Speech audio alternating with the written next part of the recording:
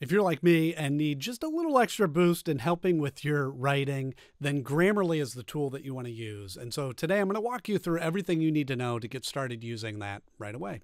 So let's head over to our web browser. I'm using Chrome in this case, and all we need to do is search for Grammarly and click on the first tab here, and we can sign up for free, or you can sign up with your Google account and you select what you're using it for. And these are just questions to help Grammarly know better about you and how to best help you out. So I'm doing emails, I'm doing internal, and then you select which apps that you're using the most. So I use a lot of Google Docs, I use Gmail, so we'll select all those. And then it'll take you to this screen that you can continue using the free version or you can pay for the pro version, whichever you prefer. It breaks down the differences here. But for this tutorial, I'm going to stick with the free version. And you got two options. You can use it just for Windows, or you can use it for Windows and Chrome.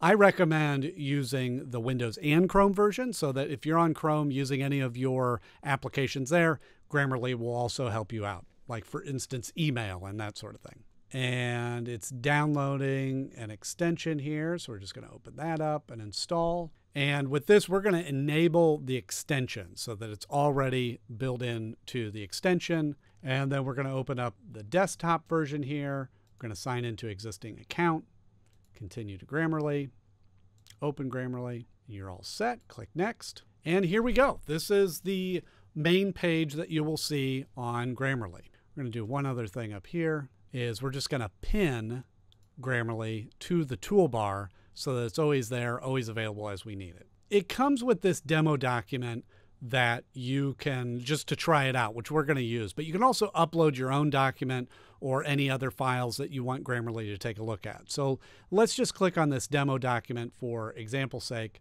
Now on the right side, you'll see an overall score of your document based on the writing goals you set.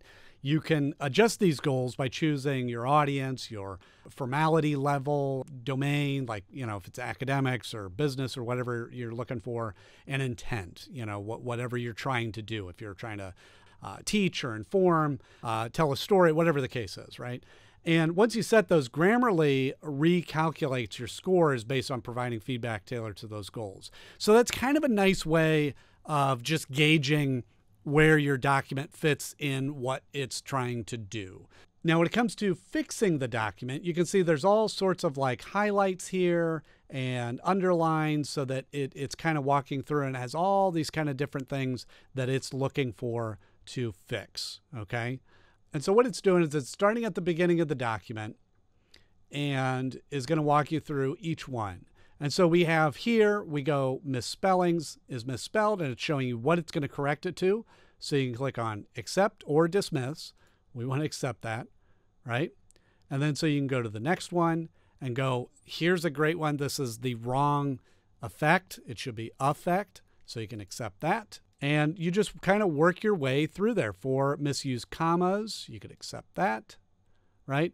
And you'd work through all these changes as you need to. And as you do that, you can see your overall score here changes. It gets better and improves as you're correcting these mistakes. Now, one of the things I really like is the clarity, okay? And this is one of the features that I really like. I mean, there's a lot of tools that have like spell correct and comma and punctuation and things like that. But what this does is based on those settings, it is telling you how clear your message is getting across, which is always a thing that I struggle with. I write much like I talk. So sometimes that's not always as clear as in written word. And it's saying blue underlines indicate that is a much clearer way, fewer words, much more clear. I like that. So we're going to accept that. Okay. The next one is remove wordiness. Okay. So now it's talking about a sentence that is unnecessarily wordy, right? So we'll click on that, and it could be an unnecessarily wordy sentence, right? So you eliminate a few of those words. So you can see just by going through there, you can really clean up, and it makes your writing much more clear, which is the ultimate goal, to make sure that your message is getting across. You can see with the engagement and delivery suggestions, those are part of the Pro package. So if you want those suggestions, you'll have to upgrade to the Pro. You just have to decide if that's worth it to you. So one of the cool things that is included even in the free version is to write with generative AI. And this is really a powerful tool to help you craft that letter or writing from scratch so that it's not just a matter of uploading a document and changing it out. Now you can use it to actually write and create something.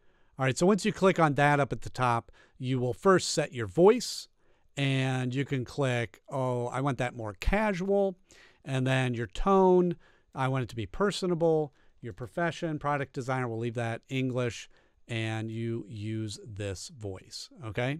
And then I would go down here and I would say, write a greeting for a product development meeting.